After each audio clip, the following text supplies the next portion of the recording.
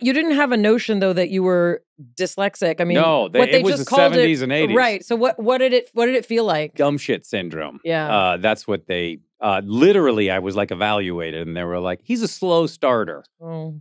And then when my son was diagnosed with it, the doctor was like, "So which one of you is it?"